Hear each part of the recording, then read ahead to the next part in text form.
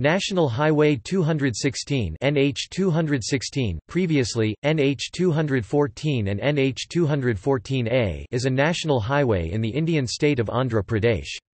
The former highways of NH 214 and 214A were merged and renammed to NH 216. It starts from NH 16 junction at Kattupudi and meets NH 16 again at Ongole, in the state of Andhra Pradesh.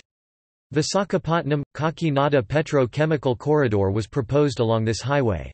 Land survey and acquisition process is on track.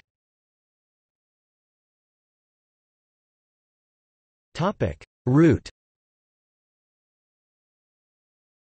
The highway has a total length of 391.289 kilometers, 243.136 miles. It passes through the districts of East Godavari, West Godavari, Krishna, Guntur and Prakasham. NHAI taken up widening process of this highway into two-lane with paved shoulders throughout the length. Widening works are going on in 9 packages at an estimated cost of 3,500 Cr and is expected to be completed by the ending of 2018.